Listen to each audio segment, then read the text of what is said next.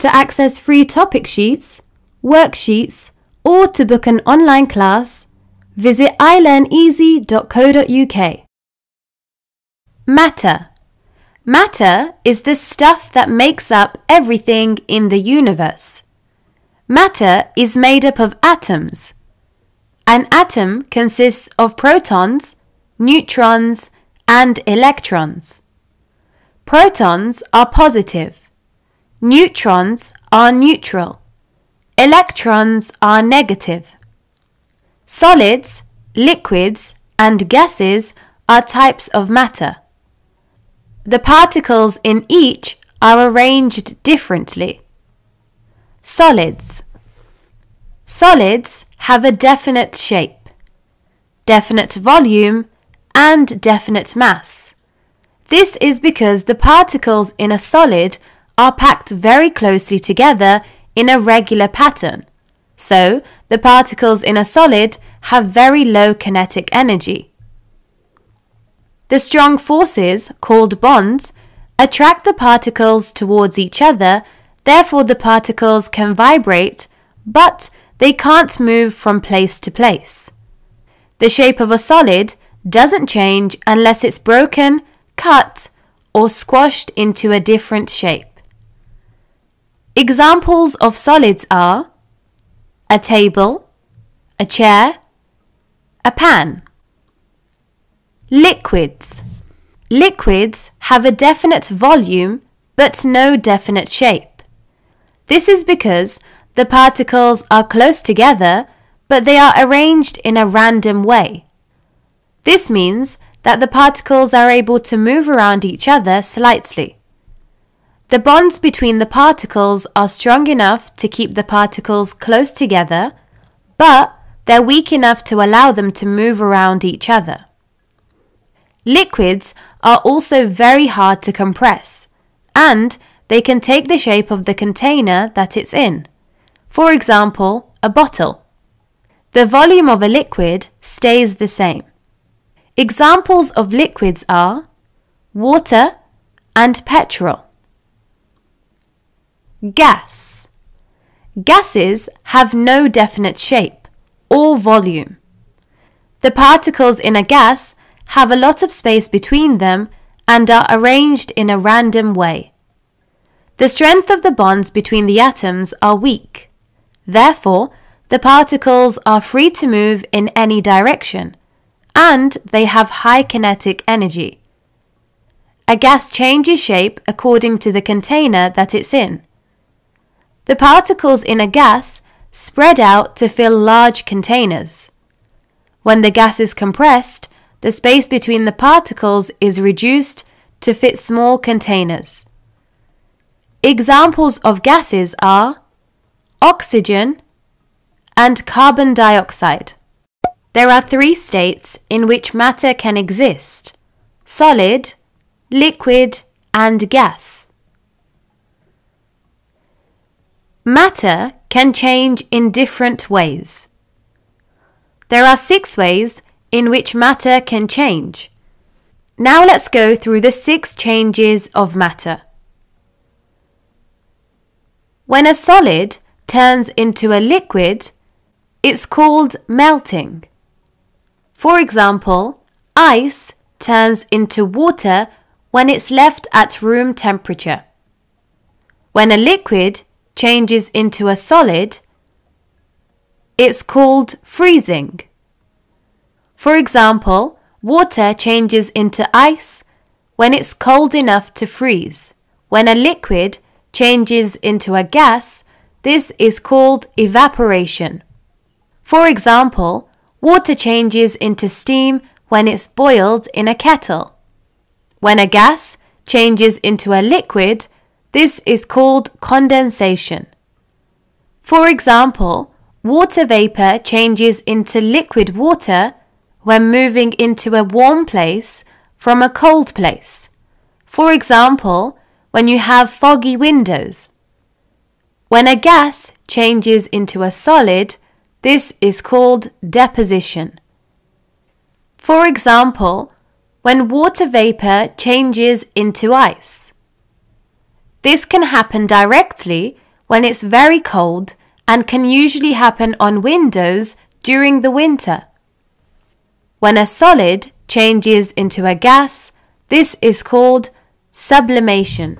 For example, snow or ice can change directly into water vapor without melting first into water. This can happen directly when it's very cold and can usually happen on windows during the winter. Different materials allow different amounts of light to pass through them. Depending on the level of light allowed through, the material can be transparent, translucent, or opaque. Transparent. Transparent refers to a material that allows all or most light to travel through. It's possible to see clearly through transparent materials. For example, glass. Translucent. Translucent refers to a material that allows some light to pass through. It's not possible to see through translucent materials. For example, tissue paper. Opaque. Opaque refers to a material that blocks all light passing through. It's not possible to see through opaque materials at all. For example, wood. Opaque materials create shadows when they block light. Materials. All materials have different properties. We can group materials according to their properties. Understanding the properties of materials helps us to make decisions about the type of materials we should use for particular jobs. In this video, we will learn about the 5 properties that materials can have: hardness, solubility, transparency, conductivity of electricity, and conductivity of heat. Remember that some materials can have only one of these properties, or they can have more than one. Hardness.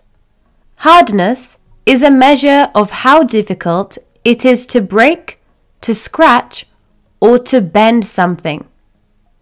Hardness is important when something needs to be very tough. Soft materials are required when softness and flexibility is important. A rock is an example of a hard material, and a pillow is an example of a soft material. Solubility. Solubility is the ability to be dissolved. Some materials are able to dissolve in water and some aren't. Soluble materials dissolve and are usually used in food and in some medical products. Insoluble materials can't dissolve. An example of a soluble material is sugar. An example of an insoluble material is sand. Transparency. Transparency is the ability to allow light to pass through. Some materials are see-through and some are not see-through. Transparent materials are see-through because they allow all or most of the light to pass through. Opaque materials aren't see-through because they block all of the light. A window is an example of a transparent material. Wood is an example of an opaque material. Conductivity of electricity. This refers to the ability to allow electricity to flow through.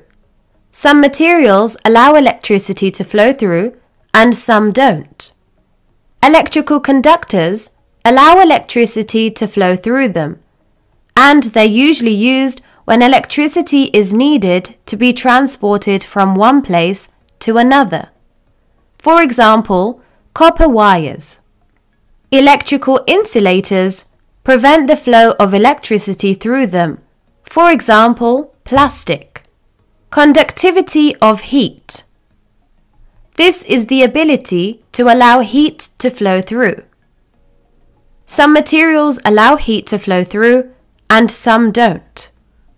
Thermal conductors allow heat to travel through them and are used when heat is needed to be transported to another place. For example, metal saucepans are very good heat conductors. Thermal insulators don't allow heat to travel through them. For example, rubber. Thermal conductors and thermal insulators are also known as heat conductors or heat insulators. Reversible changes, irreversible changes. In this video, we will learn about reversible and irreversible changes. Reversible changes means that any changes made can be reversed. Changing states of matter are always reversible. For example, chocolate melts when it's warm, and it sets hard when it's cold. Boiling water evaporates as steam, and then it condenses back as water. So these are examples of reversible changes. So even when the state of matter is changed, it can still be changed back to its original. When different materials are mixed together, they can usually be separated again. There are 4 processes for separating mixtures. When a solid is mixed with a liquid, the process can be reversed by filtering. This process consists of moving a mixture through a filter. This can usually be a paper filter containing small holes. When the mixture is poured through the filter, the liquid passes through the filter and the solid does not pass the filter. Therefore, we can separate out the solid and the liquid.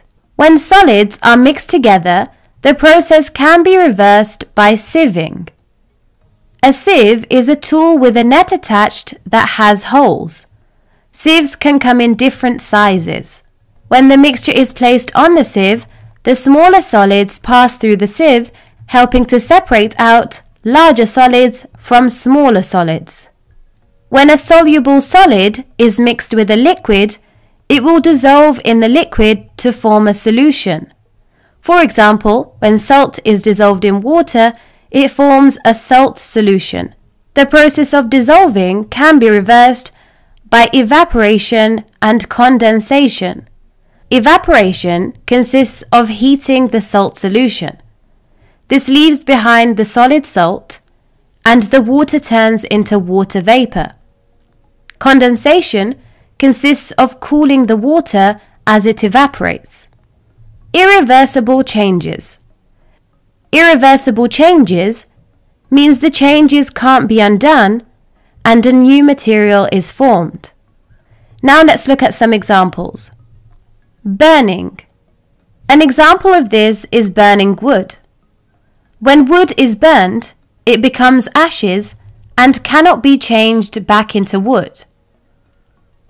Rusting metal. When a metal is exposed to oxygen and water for long enough, a reaction called oxidization occurs. This causes the metal to rust. Heating food. For example, cooking an egg in a pan. The cooked egg can't be reversed back to a raw egg. Mixed ingredients. For example, if you're making bread, you'll have to mix all of the ingredients to make dough. Once the ingredients are all mixed together, they can't be separated, as now the ingredients have permanently changed. So these are all examples of irreversible changes. Once a change occurs, we can't reverse back to the original material because now a new material has formed. Light is a form of energy. Darkness is when there is little or no light. A light source is something that makes light. Light sources can be natural or artificial. Natural light sources exist by nature. Examples of natural light sources are the sun, fire, and lightning. Artificial light sources require a supply of energy. This usually comes from mains electricity, batteries, or chemical reactions. Examples of artificial light sources are a lamp, a torch, matches. Light travels very fast in a straight line. Light can be reflected off surfaces of objects around it. This reflection of light from an object is what allows us to see. Light reflects from a surface at the same angle that it hits. It's important to know how light travels, as this helps us understand how objects are seen. Light can travel directly from the source to the eye, which allows us to see the object. For example, light made by fire. Objects that don't produce light themselves can be seen because they reflect light from another source. When the light enters the eye, a message is sent to the brain, and the brain interprets what it's seeing. For example, light travels from the sun to the tree. It's reflected and then travels into the eye. Although light can only travel in a straight line, it's possible to use reflective objects such as mirrors. This allows light to be reflected, changing the direction, which makes it possible to see things that would normally be out of sight. An example of this is a periscope. A periscope is a piece of equipment used in submarines to see what is happening above the water. The mirrors used in a periscope reflect the light traveling through it and reaches the eye. So this allows them to see anything that's above the water.